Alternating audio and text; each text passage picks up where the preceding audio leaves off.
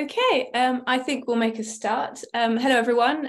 Welcome to another one of the Landscapes Live seminars.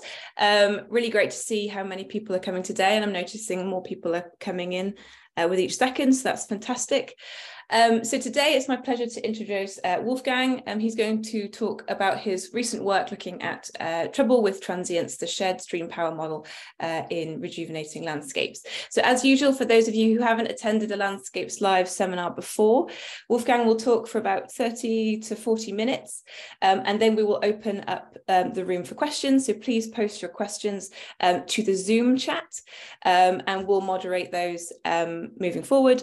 We are also trialing something new with Discord. So if you would like to continue with the discussions after the session, Wolfgang has kindly agreed to interact with our Landscapes Live Discord server. And hopefully Rita will post the details of how you can access that in the chat in just a second. Just so everyone's aware, this talk is being recorded. Okay, so if you don't feel comfortable being featured, please turn off your videos now. Okay, with that, I'd like to welcome Wolfgang. Thank you very much. And please begin when you're ready. Thank you very much. Well, I'm ready. Thanks a lot, Elizabeth, for the introduction. And also thank you for having me here. It's really great to see more than 80 people attending, which underscores the success of Landscape Live over, well, these couple of years, and one of the few good things that came out of COVID, right? So what I'm going to talk about today is about transient landscapes and the trouble that we have with them when we use the stream power model. And I'd like also to show that the shared stream power model provides quite some possible pathway to deal with these troubles. Now, the work that I'm going to present is, let me see, okay, is not just work that I've done myself. In the last month, I've discussed with Steffi Tufelde and conceptualized with her that research, but also Alexa Pietrek, Dirk Scherler, Andreas Ludwig, Angela Landgraf, and Stefan Hergarten have been part of this. Okay, so one of the backgrounds probably that most of you have, and I mean, a lot of it was basically also covered in various lectures here on Landscapes Live, is the stream power incision model, right? We use it a lot. For those who have not used it before and who are not so familiar, I have just a few slides that basically give you a short introduction.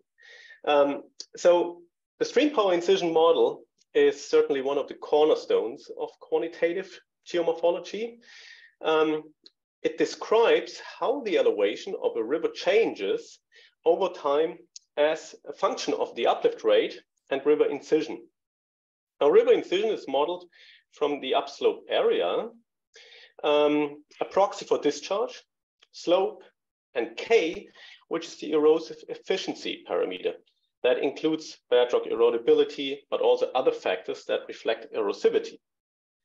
Now, the formulation here is for the 1D case, but we can easily apply it to 2D as well. For example, the figure here on the right side shows a landscape simulated with this model, and I'm always fascinated by how well it actually works. Now, we can make it work or seem unrealistic if we impose some extra uplift, and you will see how basically this landscape changes in response to an uplifting block in the center of this model domain. Okay, so one of the great things about the stream power incision model is that we can infer its parameters from digital elevation models, in short, DEMs. And here we may differentiate two guiding principles, actually.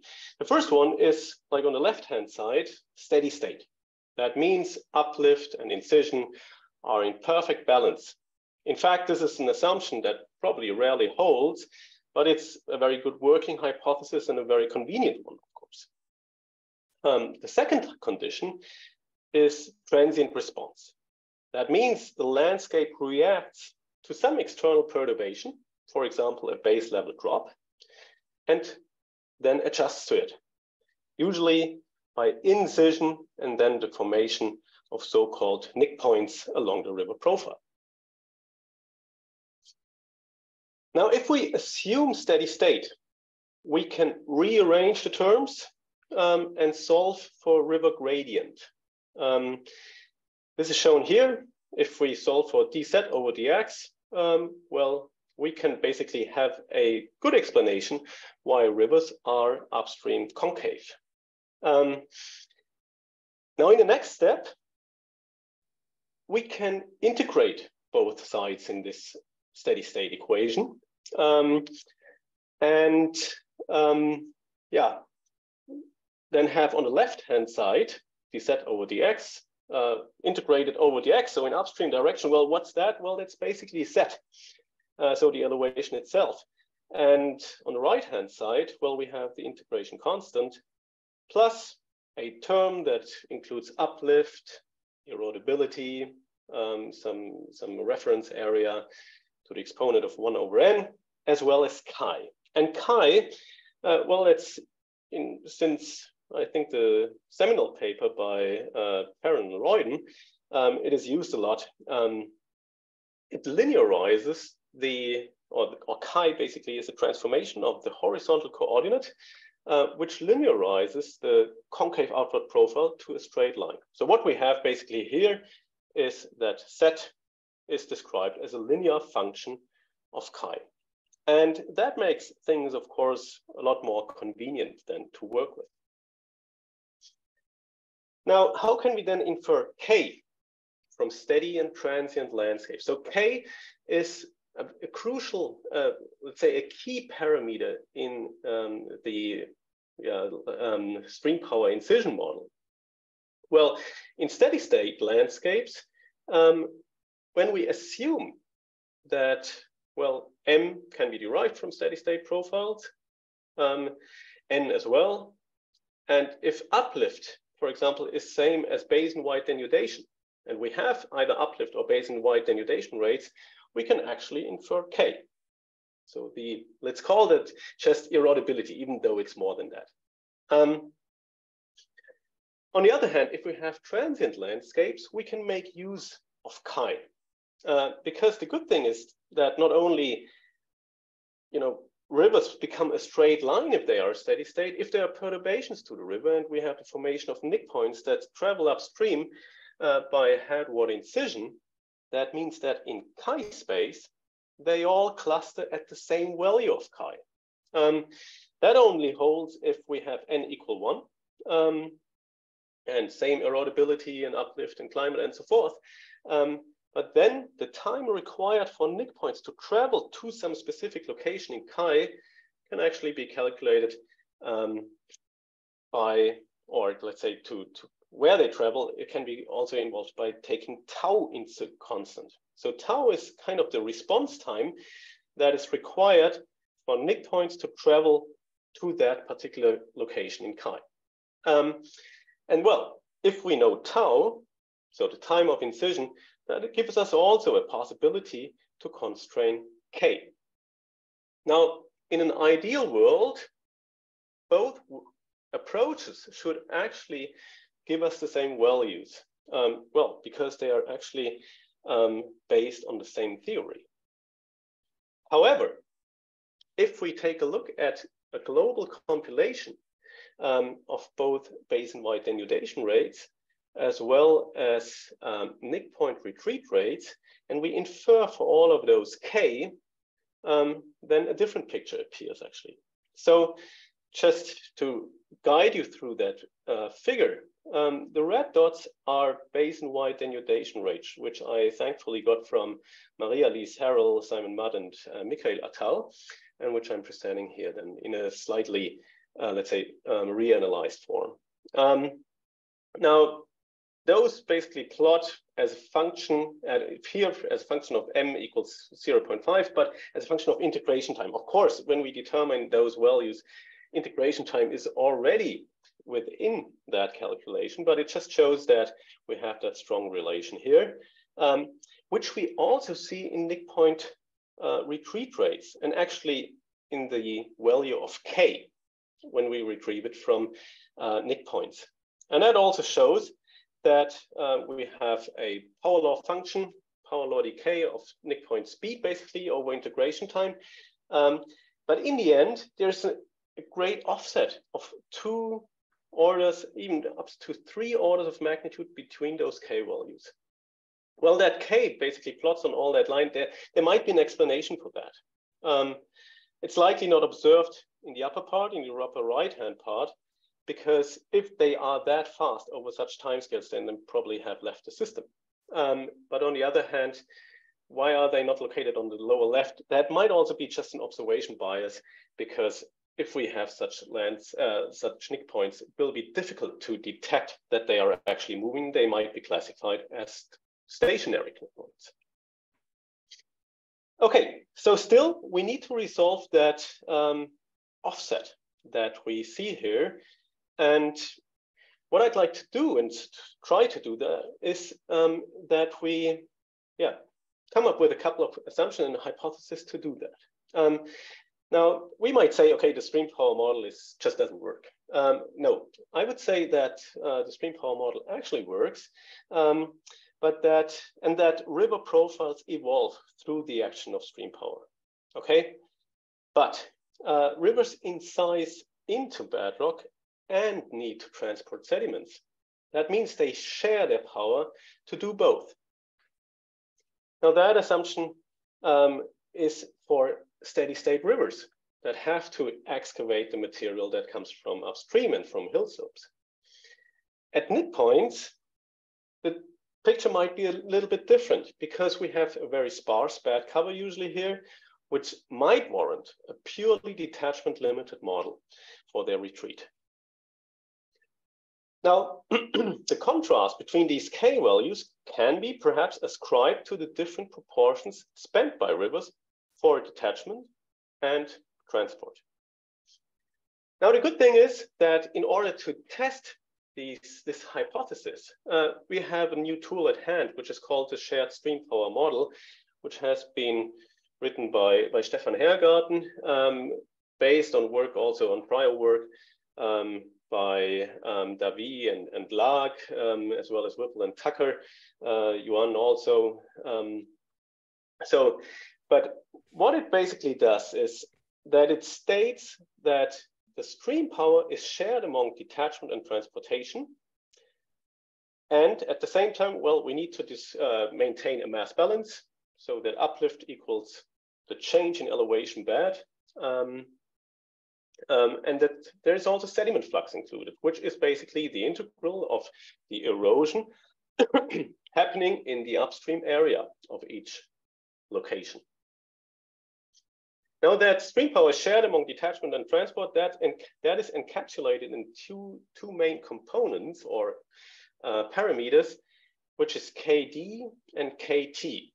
And KD is basically the bedrock erodibility, and KT the ability to transport. So remember those two abbreviations.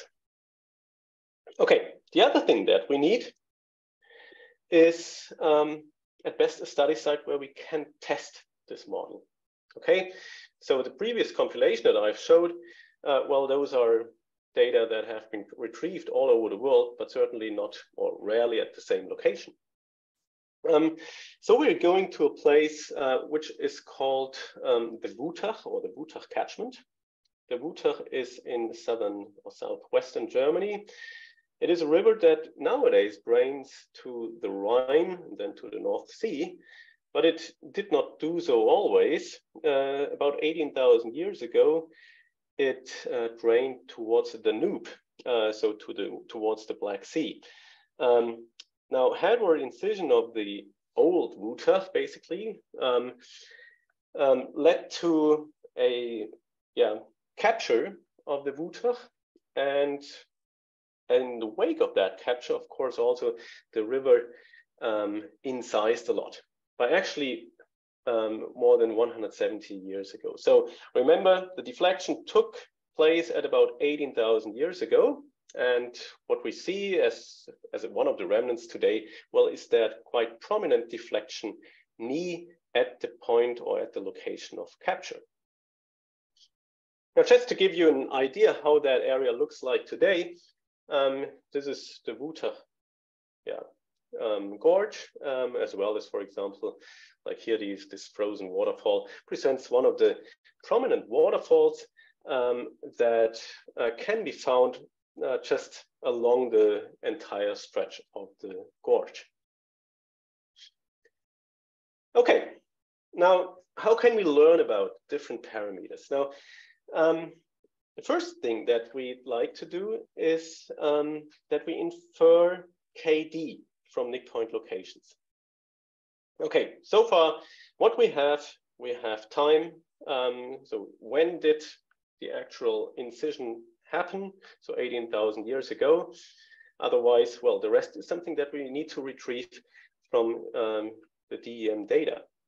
Now, what I've been working on in the last couple of months and even years is to conceptualize that problem of identifying and analyzing knickpoints, that I conceptualize knickpoints as stochastic spatial point pattern on stream networks. So for example, if you have a completely spatial random pattern, that might be one, that would mean that a dependence of chi, so the transformed horizontal variable that I just introduced, that then, well, they basically plot randomly all over the place. Okay, so there is no pattern seeable from this kind of kernel density estimator, which is normalized by the occurrence of chi itself. Now, the knickpoint patterns at the Wutach, they have a very different pattern from that purely random pattern. Okay, so they show that peak of occurrence in a relatively narrow range of chi values. And well, when we have such, oops, let's go back. When we have such a pattern, like this shown here again, we can actually also fit a model to that pattern. And that model could be a log linear model of knickpoint dependence on chi for one incisional perturbation. That would actually be a log linear model of second order degree. So it's not super important that we understand that here right now, but it's just meaning that I'm trying to describe that intensity curve of knickpoints by a parametric curve that describes this intensity. Because if I have a parametric model, then I can also derive uncertainties and other stuff. So this is basically done by a kind of logistic regression. And when I do that for the knickpoints in the Wutach, it returns a KD value of 7.92 to the 10 to the minus 5. Okay. Also, we can try that for different M values. We can take M 0.6 or M equals 0.4 and try to find the M values that minimizes basically the scatter of K values. And in fact, the M value is more or less 0.5. So I'm using 0.5 throughout this analysis then. Yes. Okay, so how can we infer K from steady state basins? So in the next step, we want to infer K from the, so it's not KT, but K, since we think that river profiles encapsulate both KT and KD. Okay, so inferring K from steady state basins, I'm exactly doing that in the way that I described before. And that gives me for those catchments which we deem to be more or less in steady state. Of course, we cannot guarantee that, but at least those catchments that have more or less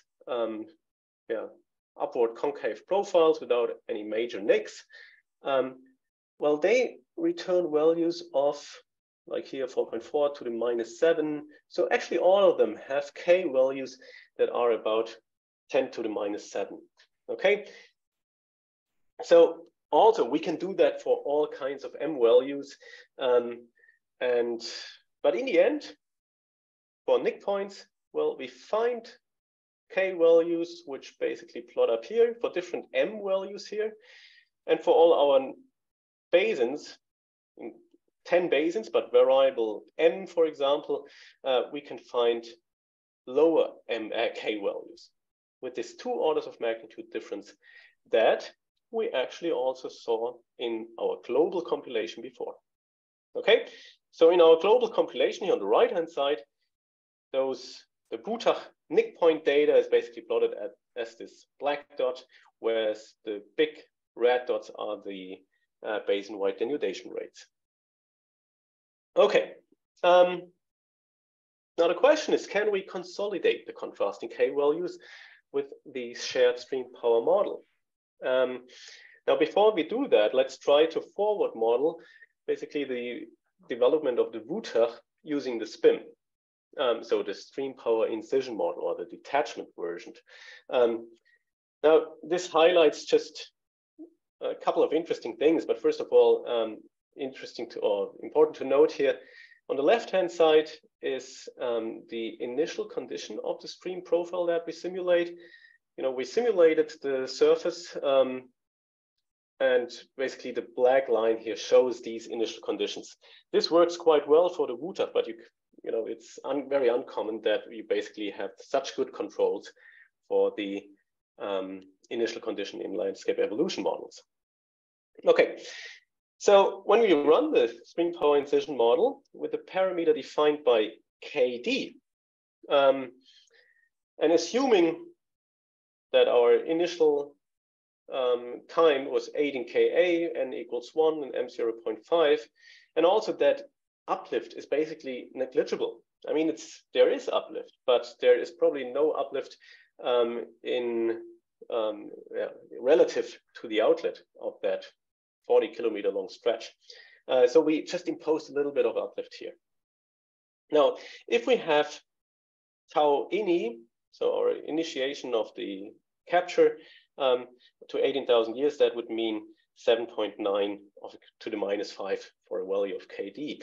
Alternatively, if we would base our estimates on our 10 beryllium denudation rates, then a gorge like that, like the Wutach gorge, would require 3.4 million years to form. So that's quite an offset, which gives you hopefully an idea about the importance of the K value here. Okay, but nevertheless, what is also shown here is that the SPIM obviously doesn't work in reconstructing the profile, right? It might capture the knickpoint locations, but it also creates a very flat valley bottom, which is at odds, of course, with what we find in the field. Now, a different model that we might want to try, that's the lower left one here, is a transport limited model.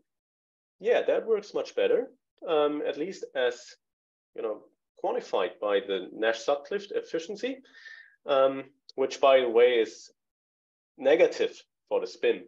Just saying that if the NSE is less than 0, that means we would be better off with just the mean for evaluating or for predicting these elevations. Now, the transport limited model works actually quite nicely concerning the NSE. However, it lacks the nicks, the sharp waterfalls that are present in the Wutach.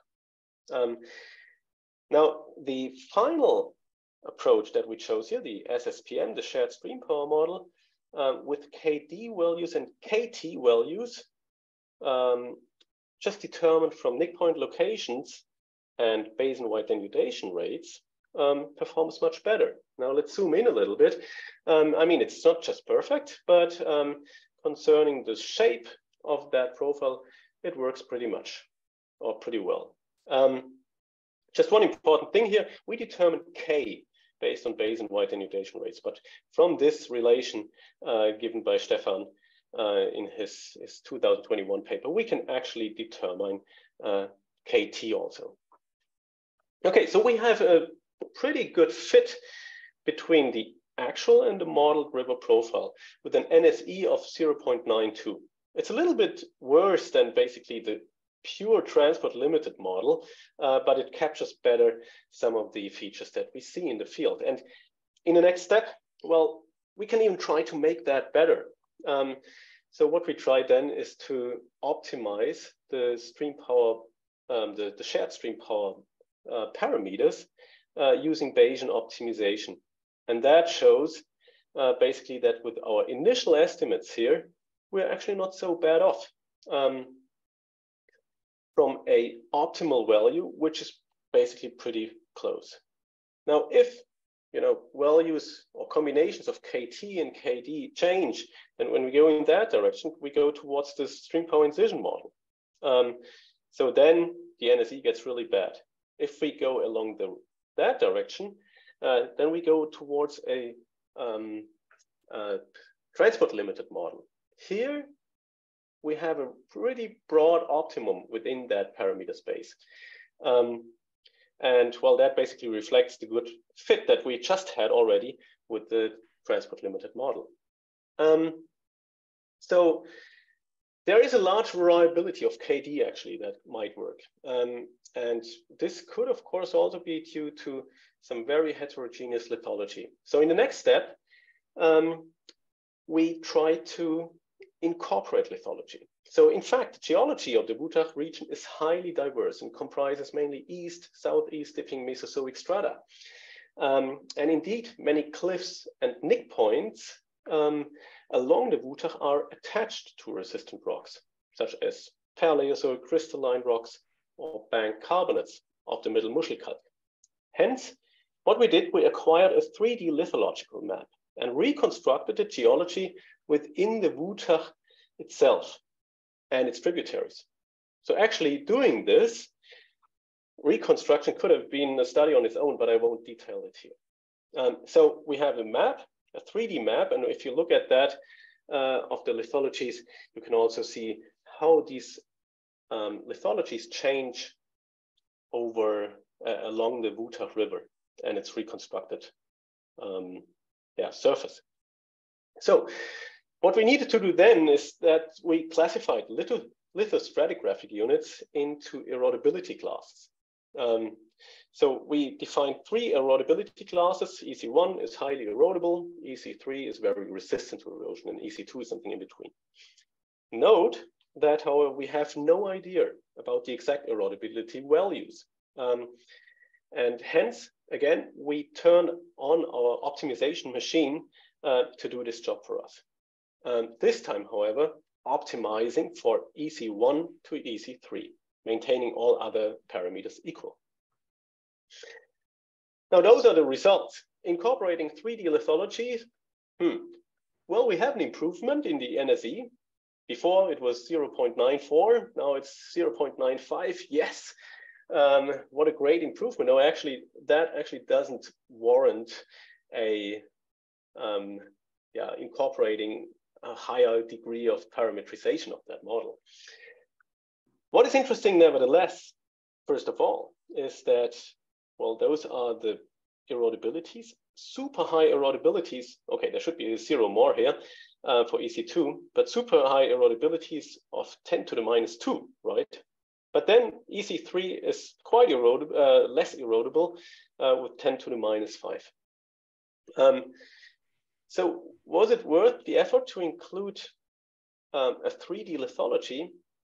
From these numbers and from the final results, probably not. But if we look at the time, how these profiles develop, we can see quite some significant changes. And I just chose some movies so you can lean back and relax. So this one is, for example, shows the Wutach, one of the tributaries. And we can see that with incorporating these lithologies, and you see the time runs to 18,000 years, we can match basically the profiles quite well. Let's let this one run again. And yep. And the other one, for example, is this one here. It's another smaller tributary where incision, or where the model basically ends up at a surface that more or less resembles the one that we find in the field, which is shown by the black line. Okay, so what I want to stress here is a term that I just came across again after not using it for quite a while, equifinality.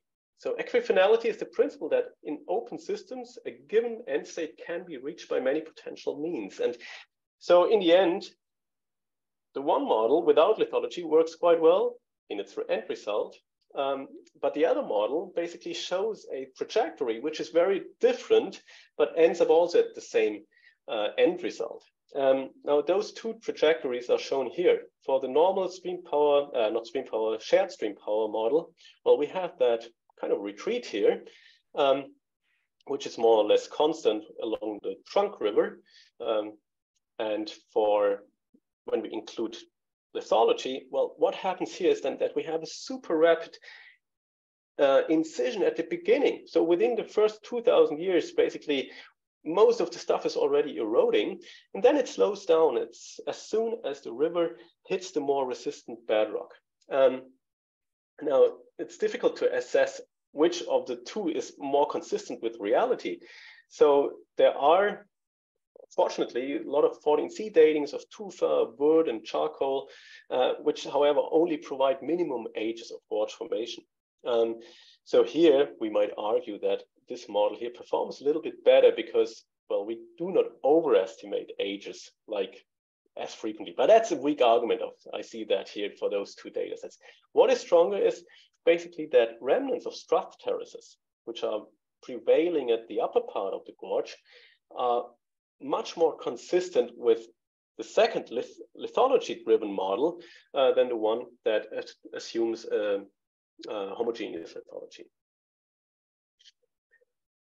So, well, incorporating lithology is probably quite a good idea. It shows even more that we have a large spread of erodibilities or KD values if we change the, if we include this lithology. If we compare our models, basically, and I do this here using Taylor diagrams. So Taylor diagrams are mainly used in metrology to compare models. So the stream power model, the SPIM, stream power incision model, well, that doesn't perform well. It captures the variability actually, but that's because it creates such huge knickpoints. But otherwise, there's a strong, root mean squared difference, and the correlation coefficient is also not very good. The other models, in particular those that include the transport limitation, like the shared stream power model and the shared stream power model with the lithology, those are the ones that perform best. Okay, so what can we take from here?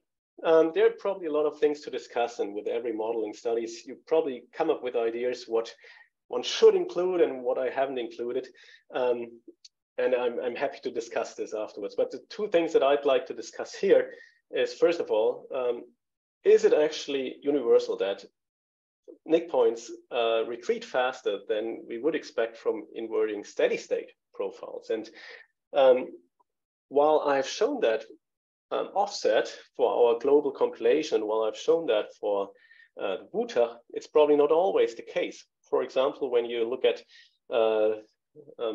DiBiase's paper from 2015, which describes waterfalls and waterfall retreat in the Big Tahanga catchment in the St. Gabriel Mountains, here they find that knickpoints are much less mobile than would be predicted by steady state in retrieved K values. And they argue that this is mainly because there are also very blocky substrates at the foot of waterfalls and knickpoints, which inhibit these knickpoints retreat further upstream. The contrary can actually also observed. For example, Mackay and Joel Scheinkrose and team, they observed in Hawaii that knickpoints retreated much faster because debris flows efficiently eroded everything from below the knickpoint, so that the knickpoint face was more or less clear. So that just means these are stuff that of course, are not included in our model and might add to a lot of variability. A lot of variability might also be added by just hydrodynamic or challenges, let's say, that also were described before. by Baines, for example. The other stuff is, or what I want to discuss is it really so that we have such a dominance of the transport limited model? Now, I said that the shared stream power model is a continuum model between the detachment and the transport limited model. And well, we can investigate the degree of the importance of each of the processes using the deposition coefficient, G, which has been prior introduced by Yuan and Laura Garrett, and which is just the ratio of KD and KT. Now, if G goes towards 0, well, then we get towards the detachment limited model, whereas when it approaches infinity, it goes towards the transport limited model. And Garrett et al., they argue that, well, like the threshold between both is at about 0.4. And they also find a lot of values for G that range mainly in the range from 0.2, 0.3 up to 1 and even a bit higher to 6, but also values that mainly of nearly reach infinity. Now the Wuta is somewhere here in a relatively high range with 116, okay? So a value it's above 100. And of course we need to ask, why is that? Well, some possible explanations could be that KD from knickpoints may actually reflect spatially focused erosion and cannot be actually transferred to lowering rates of entire river systems. However, I think also G itself is quite challenging to obtain from natural landscapes. And so even here, the values in Laura Garrett's paper might be affected, for example, by the assumption that there's zero uplift in the depositional regions. Finally, what a lot of people probably also might argue, hey, what about n greater than 1? And yes, that's a point that we didn't discuss so far. It won't probably, or creating values or having values greater than 1 will probably not dissolve the 2-3 order magnitude difference between KD and KT. However, some of the profiles might look very much different when we use a stream power incision model, for example, with n equals or greater than 1. So for example, we optimize just for m and n and k and then try to reconstruct a profile. Well, it doesn't work much better, one has to say. But okay, one could of course try to do that also for variable lithologies, and that's something that I might follow up on in the future. So perhaps one important test to see, do these parameter combinations actually fit, is just by simulating landscapes themselves. And here, kind of difficult to say. So what I'm asking here, are landscapes simulated with our parameter combinations plausible? And the parameter combination of KT and KD is basically shown here. So it would result, given a surface, 20 kilometers in X and Y direction, uplift of 2 millimeters, and over 2 million years, that would be the resulting surface. So one which is super strongly impacted by diffusive processes. Now, let's say we just have overestimated G by an order of magnitude and are somewhere around 11. Well, that surface doesn't look too bad. And if we go to 1.16, well, then we effectively erode the landscape quite a lot. Now it goes down to 800 meters, which is a bit low for an uplift rate for 2 millimeters per year. Okay, so let me conclude say what our main implications are. Now, we also show, as previous studies, that natural landscape systems tend to be transport limited, or be in transport limit conditions, even in highly erosive settings. The Wuta is highly erosive, actually. We show also that the combined use of basin-wide denudation rates and knickpoint analysis offers parameters to model transient landscapes, and that K values from basin-wide denudation rates alone mostly overestimate landscape response times. Finally, I think it's super important to include lithologies into these modeling efforts. We show that the dynamic evolution of river profiles is highly affected by spatially variable lithologies. And yeah, with that, I'd like to thank you. I'd particularly like to thank the NAGRA, the National Cooperative for the Disposal of Radioactive Waste, which supported this study a lot. So thanks a lot, and I'm looking forward to receiving your questions. Thank you very much, Wolfgang. That was a really great talk. Thank you very much. Really cool insights. So just to let everyone know, the chat is now open, so please feel free to post your questions. If you would prefer to ask a question verbally, then please raise your hand and we'll get to you. So while everyone's maybe thinking about what questions they might like to ask Wolfgang, and again, I should remind everybody that we do have the Discord server. So if you do think of questions at a later date that you'd like to ask him, he'll monitor that for a few, about 24 hours after this talk. So please post your questions there as well. So yeah, before perhaps everybody else maybe post their questions, I have a sort of quite a simple one, if that's okay. I'm just interested to know a little bit more about what the size of the knickpoints are in your model. And I'm not talking about vertical size, I'm talking about how much of your long profile, for example, are these knickpoints, and how might they vary perhaps in your landscape, but also between landscapes. I'm just interested that you spoke about knickpoints as opposed to knick zones, and I'm just wondering if you could elaborate a little bit there. Thank you. Yeah, absolutely. So the knick zones are probably up to a couple of 100 meters long, but that highly depends on whether we are along the trunk stream, where they are much longer than compared to the tributaries. And in small tributaries, we have pretty high, very steep and very more waterfall type knickpoints, often given by lithological contrasts, of course. But also in line with the modeling itself, that often knickpoints steepen as soon as they enter tributaries. And yeah, so these are about the values.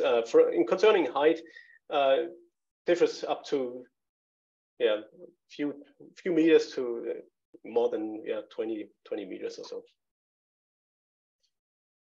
Okay, thank you very much. Do we have any questions from the audience? So we have one here from Daniel Shelby. They ask, can you please describe the methods you've used to calculate stream power? Did you measure channel dimensions in situ or use GIS satellite photos? Are there gauges on the river that you measure, or are flows estimated from weather patterns?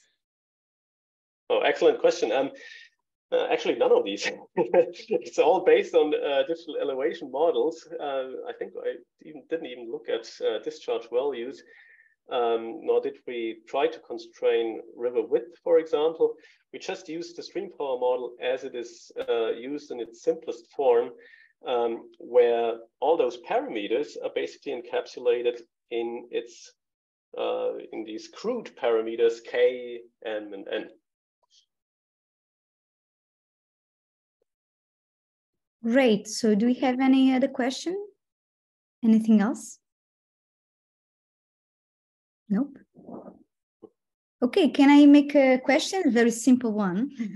Have you tried to test it in other basins, or this is the first attempt that you made?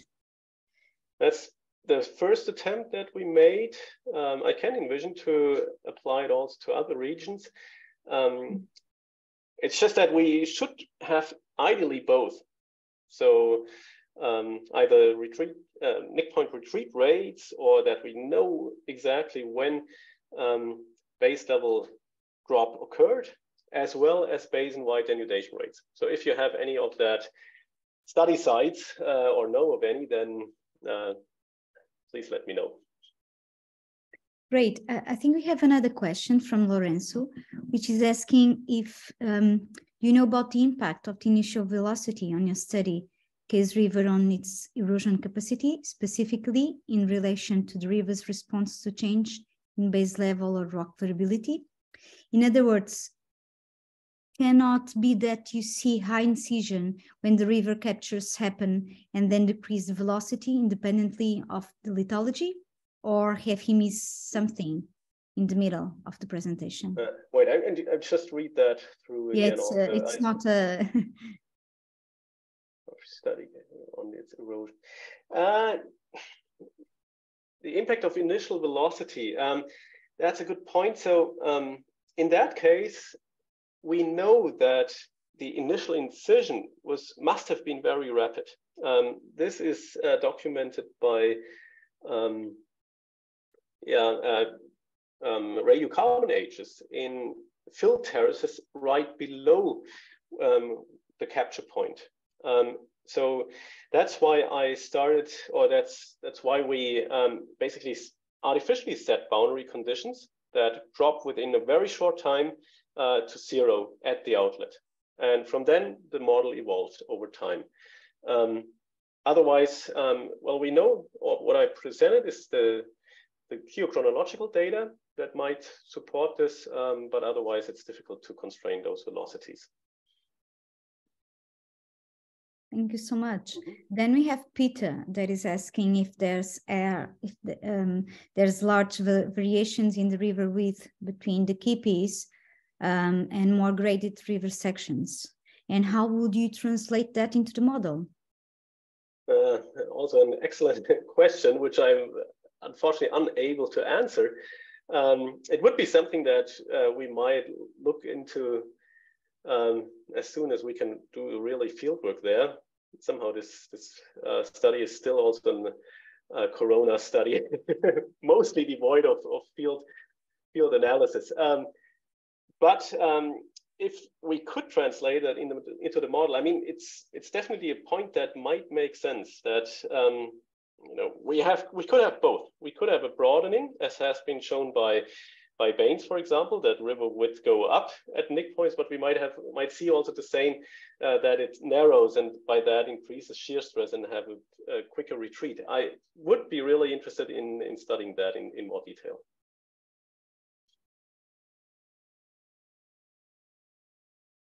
Great. Okay, so we have another question from Victor Baker. It's quite a long one, so I understand, Wolfgang, if you want to read it yourself, but for the benefit of the audience, Victor says that their question relates to the temporal spatial phenomenology of fluvial geomorphology. So this was pointed out by some classic papers that are listed there. And the relevant point is that slope, which is independent, is an independent variable in the stream power, becomes a dependent variable when one is considered a graded or regime behavior. So a related point from other classical work sort of involves the relative effects of the two forms of stream power per unit area of bed, which applies to erosion and sediment transport, versus power per unit length, applied to longitudinal profile. So how does this all reconcile with current approaches to landscape evolution, which on a very long time scale becomes evolutionary in the frame argued more than 100 years ago? Yeah, so if you can kind of decipher there what the question is, that would be great. Yeah. So I'm trying to, that's quite a lot of information in the question itself, which I'm trying to sort out. Victor, if you're happy to turn on your microphone, I don't know whether you want to perhaps provide an indication as to what you're asking. Apologies, I know that it's difficult in these meetings. My question, can you hear me? Yes. My question goes back to fundamentals of stream power, which were originally defined by Bagnold. And Bagnold formulated these on principles of basic physics. These have been moved into geomorphology from concepts that were being argued in the mid-1960s, largely by Luna Leopold, who was a fan of Bagnold. And the difficulty was pointed out in a classic paper by Schum and Lichty on time, space, and causality in geomorphology, which is that on the short time scale, Newtonian mechanics which is basically force and resistance, that you define parameters such as velocity in the Manning equation, or discharge, which is cross-sectional area times average flow velocity. These depend on slope because the energy gradient defines the hydraulic parameters. But slope is adjusted in regime behavior to sediment transport. And so the graded times concept is slope becomes a dependent variable. This is a major difference because the equations are all assuming the basic phenomenology that applies in Newtonian mechanics, which in an instantaneous time scale, you basically have force equal to resistance, and that allows you to define velocity. Erosion is highly dependent on that, but sediment transport is actually modifying the system as it goes along. So it's continually changing through time. And that change is leading toward an evolutionary phenomenology. So all of this has to do with how things actually present to us in the natural world. I'm being very philosophical about this, but there's a fundamental issue involved in the whole thing, which is a source of the distinction. When one uses things like the averaging out of denudation with measures like beryllium-10, one is viewing the problem in a very different way than the fundamental mechanics that are operating on the instantaneous time scale that is assumed in developing Newtonian mechanics. This is a fundamental problem in geomorphology, which was pointed out a long time ago. And as not being one who has worked so much on evolutionary timescales, but has emphasized more of the short-term hydraulics, I'm not posing this necessarily to you, but I think it's a question for the whole community. How is this affecting the way thinking is going on at present? Yeah, first of all, thanks for this. So there are a lot of unanswered questions that I also, just briefly mentioned. Just the major or the strong dependence of denudation rates as well as knickpoint retreat rates over observation time. Also something that relates to, or which has been described before also by Noah Finnegan, for example, for incision rates, and also has some relation to the Sadler effect. All that seems to be something when we integrate over, or seems to matter when we integrate over longer timescales. And we definitely have the issue here. Let's say the thing that also suits in our study quite well is gladly that basically the knickpoint retreat rates as well as the basin-wide denudation rates integrate over similar timescales. So basically over those 18,000 years for the knickpoints, and from 10 to 30,000 years basically for the basin-wide denudation rates. Okay, thank you very much. All right, so that was a tough question, so I think you handled that very well. We've got a couple more questions, if that's okay. Please feel free, anybody that's on the call that they need to rush off, that's fine, but perhaps we can address these final two questions. So we've got one from Iris, which I think perhaps will be relevant for many people on this call today. What is the minimum resolution, or indeed actually the maximum, I'll add that additional point into, of the DEMs needed to use these methodologies? So you mentioned that it's going to become available through Topo Toolbox soon. So and Iris basically thought that there might be areas where this might be limited to the application. So yeah. I didn't mention that actually. The DEM that we used had 25 meters resolution, so it's not super high resolved. But it's a model distributed by the state survey. So unfortunately, it's not free, and so I cannot distribute it. but it's very high quality because it's downsampled LiDAR DEM. And the difference is to often global DEMs is that knickpoints become much more apparent in it, whereas they are more smeared in the global DEMs like COP30 or SRTM or whatever. Yeah. So, of course, the more or the higher the resolution, the better. But in particular for the this Bayesian optimization stuff that I've been doing, that involved a lot of iterations and rerunning the model again and again, usually 500 times. And this, in my case, it took about 2 hours for the to do that for the diverse lithology case. Now, if you increase resolution a lot, that would take much longer. Good. So to conclude, I think, because we are reaching the end of this talk, we conclude with a $1 million question from Anne, which I think it's, from what she's saying, it's quite related with Victor Baker was asking before. Anne is asking you, how do you have, if you do have any suggestions about how to quantify the values in the field to test your assumed parameter space and scale? Yeah, I actually didn't mention that. I mean, the whole range of K values, KD values, bedrock erodibilities, for example, is something that I can say, okay, it's like that and that. But of course, does that relate to any mechanical properties, for example, of the rocks themselves, or geomechanical properties?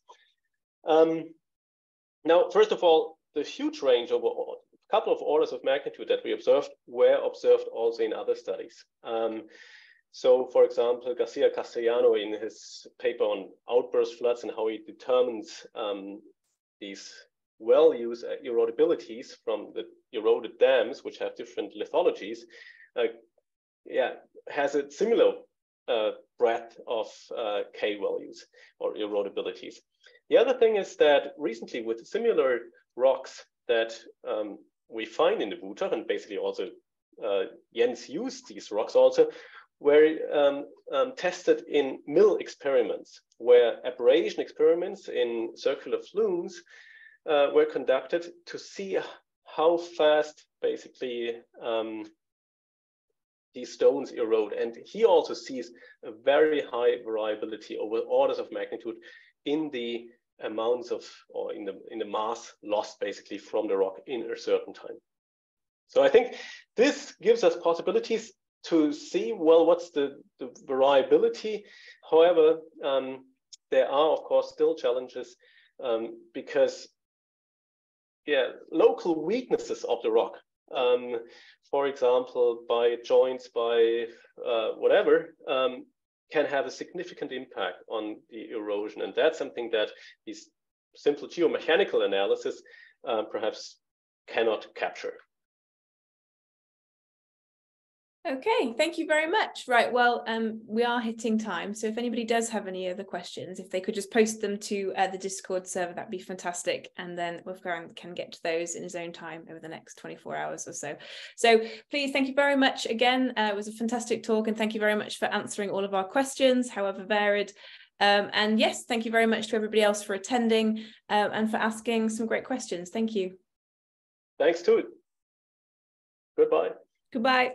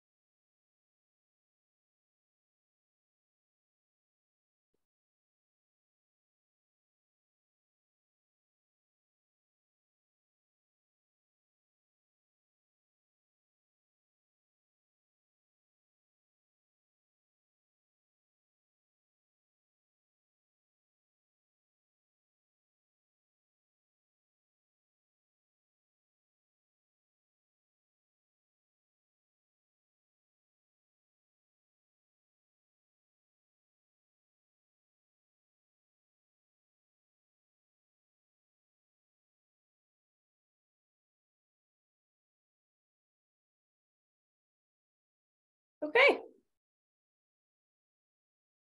Sorry, you're muted. We need to stop recording. Oh, yes.